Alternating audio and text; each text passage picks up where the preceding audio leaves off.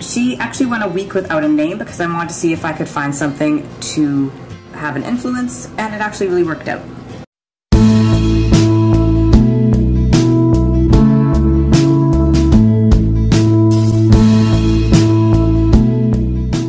Hello everyone, so today I'm going to be telling you all about my brand new Betta fish, and she is a female Betta, and her name is Trinity, and I'll get into why I named her that in just a second.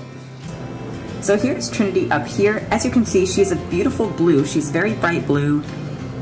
Now the reason I named her Trinity came from a couple of things. There's a couple of reasons that went towards her name.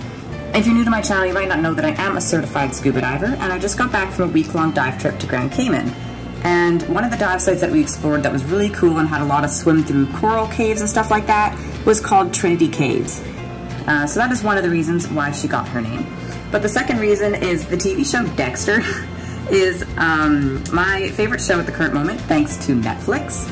And I'm not sure how many of you have seen that. It is basically a show about a serial killer, like I'm just gonna be honest here. And one of the serial killers in season 3 was called the Trinity Killer. So there was also a little bit of a connection to my favorite show at the moment, but the primary influence was definitely Trinity Caves in Grand Cayman. Now I actually got Trinity a couple days before we left. I got her on October 28th and we left at around 3 o'clock in the morning on October 30th. She actually went a week without a name because I wanted to see if I could find something to have an influence, and it actually really worked out. And it was actually my dad that suggested the name because he went on the dive trip with me. So also my dive buddy kind of picked her name, so that was kind of cute too. But yes, I absolutely love her color and I find her so beautiful, and I'm also happy to have a female Betta again.